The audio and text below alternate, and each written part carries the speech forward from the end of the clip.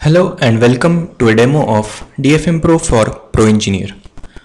DFMPro is a product from Geometric to get your designs right the first time. It helps in upstream manufacturability analysis validation, saves on design to manufacturing iterations, and reduces rework. Let's now look at DFMPro in action on a few prismatic milling, turning, and sheet metal models inside ProEngineer.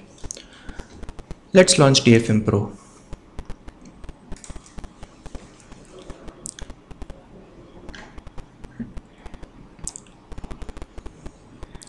Since this part is going to be primarily manufactured using drilling prismatic milling operations, we select part type as prismatic mill. Let's select run and allow DFMPro to proceed. DFMPro uses feature recognition technology to identify the manufacturing features on this model. Using the manufacturing feature information, DFM checks are applied on this model.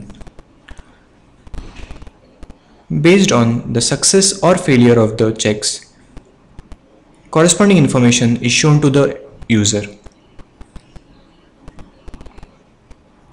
We can see that currently DFMPro is recognizing the features and now the checks are being applied.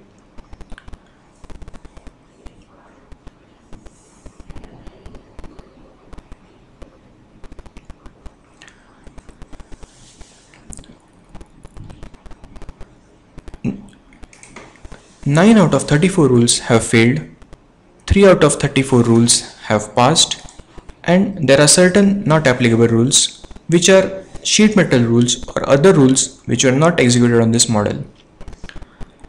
Let's look at the deep holes rule. We can see that when we select the instance, it is highlighted in the graphics area, and correspondingly a message is shown in the dashboard area.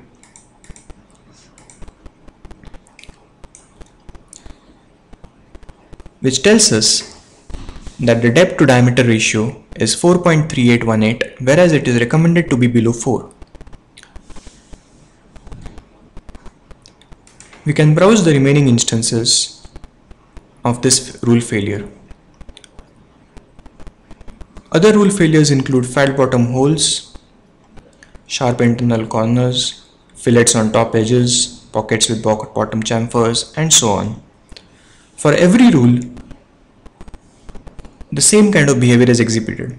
We can browse each and every instance, see the graphics area for the corresponding features, get the detailed information of the rule in the dashboard area. Additionally, we can also right click on an instance, select help to get detailed information from the DFMPro help document. DFMPro help document will provide the reasoning behind a rule and how the rule can be applied.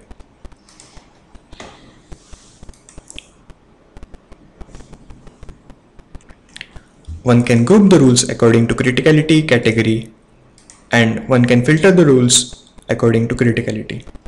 Let's see some examples.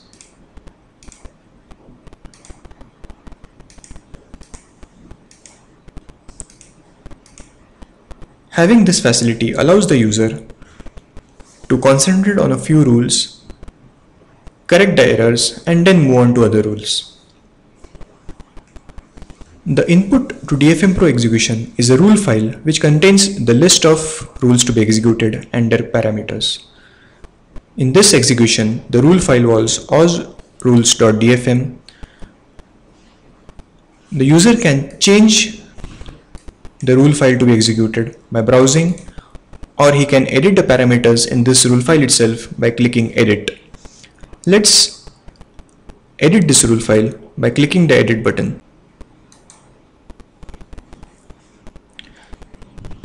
This launches DFMPro Rule Manager.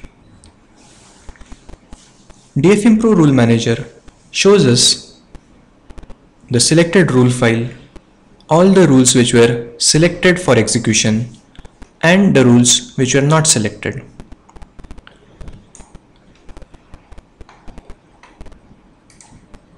For every rule, there is an associated category, criticality, and a module. Let's try to configure one particular rule and see its effect on DFMPro. Let's select the deep holes rule and configure it.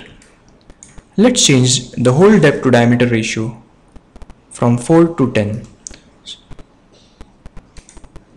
Let's save the rule file and go back to ProEngineer to check the results. Let's rerun DFMPro. DFMPro will now reapply the changed parameters on this model and show us the results accordingly.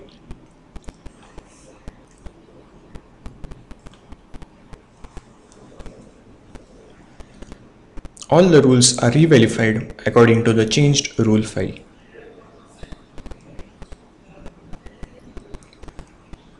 Now we can see that the deep holes rule is no longer listed in the rules failed list. This is because of the changed parameter. Now it has moved into the past rule list. So that's how DFMPro makes use of the rule file dynamically inside ProEngineer. On the other hand, a more realistic scenario would be a user who finds an execution of DFMPro resulting in a rule violation, changes the model at runtime, corrects the error, and then reruns DFMPro to ensure that the rule violation gets corrected. Let's now look at a sheet metal model from DFMPro standpoint. For this model, we will select part type as sheet metal and select run. For sheet metal models, DFMPro needs a reference face, which is the fixed face for the sheet metal model. Users can go ahead with the selection made by DFMPro or apply their own choice. Even in case of sheet metal rules, feature recognition technology comes into play to recognize the corresponding sheet metal features on the model. Based on the feature information, the corresponding DFM checks are applied and the results are shown to the user.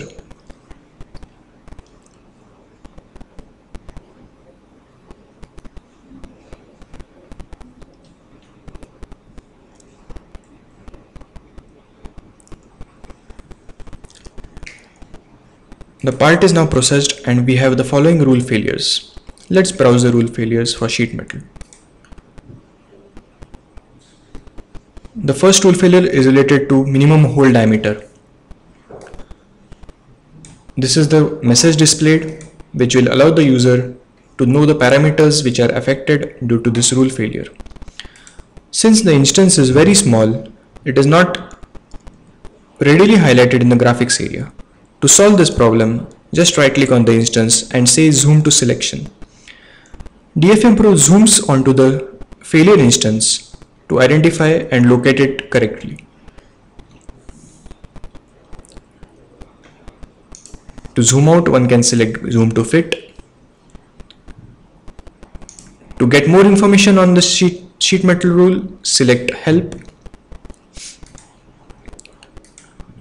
Similarly, you can browse other rule failures as well.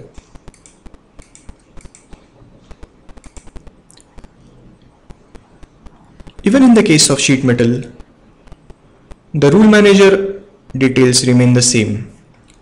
One can edit parameters of sheet metal rules inside the rule manager as well. This video gives a brief introduction into DFMPro for ProEngineer.